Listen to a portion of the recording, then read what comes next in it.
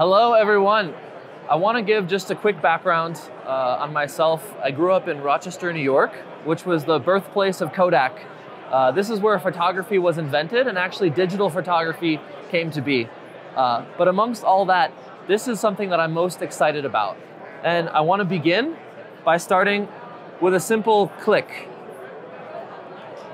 Now, what I just did, I won't take a picture of you guys. So what I just did was I took a photo using the Click app on my smartphone. This is the app that we've launched.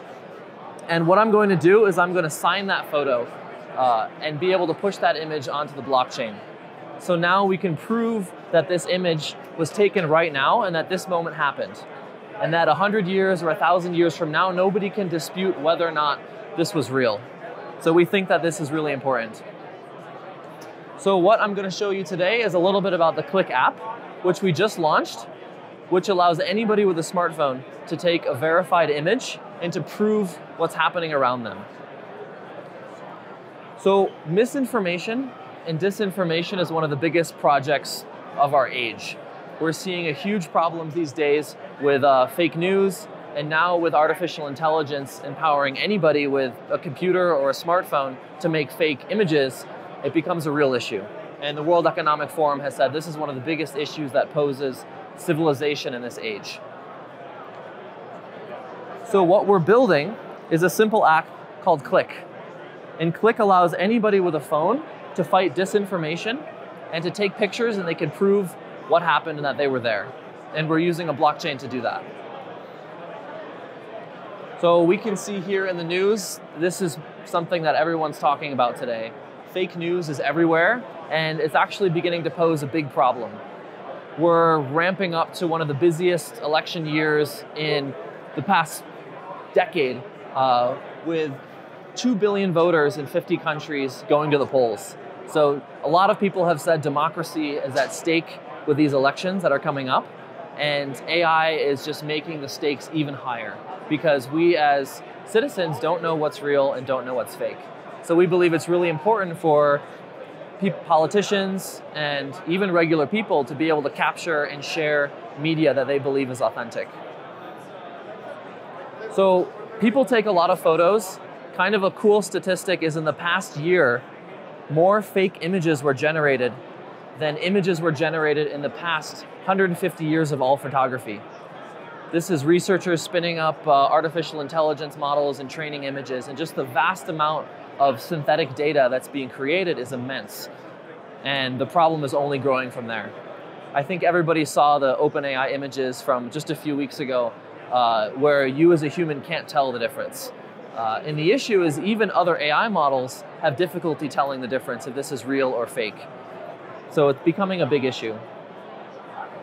So what we're doing is we're building an app that uses content attestation. It's a content provenance technology that's built on the industry standard and uses the blockchain as a root of trust. It's really pretty straightforward, although it sounds complicated in the back end. We take a photo, we sign it on your phone, it goes up to a decentralized file storage. Today we're using IPFS. We're here at the Filecoin booth. We're interested in using other technologies like Filecoin as well to host these images for eternity, hopefully. And then we push the record up to a blockchain. So it's immutable, and people can share this file, and then independent third parties can go and audit this. So this is powered by what we call content sign, which is a piece of metadata that goes into the image that has a digital certificate, has your signature, the date and time, and the location. And the picture that I just took is provably here in Denver. So we have kind of a unique positioning. What we say is we're the easiest app to use that helps you take verified images. We're not building for the Web3 ecosystem. We're building for anybody with a smartphone. Anybody in a country that needs to get their voice heard, or what they're seeing in front of them, they want to share that with the world. We believe that's really important. So like I mentioned before, you simply click a photo, you swipe to sign, and then you can share that image with your friends. And it's designed to be embedded in social media and other things like that. So we see a lot of use cases, but I think besides me just listing the use cases, it's a lot more fun to show you what's going on here. And so we can see all of these really interesting pictures that were taken. And this is my, my profile here. And this is the picture that I just took of the ceiling of the event here where we are. We can see that it was taken at today's date, February 29th, just a few minutes ago. It's verified. We have verified that this light is here. And we can see again that we're at the National Western Complex Stadium, and that image is recorded for eternity. Now, the technology that's powering this is called C2PA. C2PA is the image standard that allows us to essentially verify that the image is real. So we can actually go to the C2PA verify page, and we can certify independently that this image was authentic and that we took this picture. So we go to the verify tool. We can upload the device, upload the image.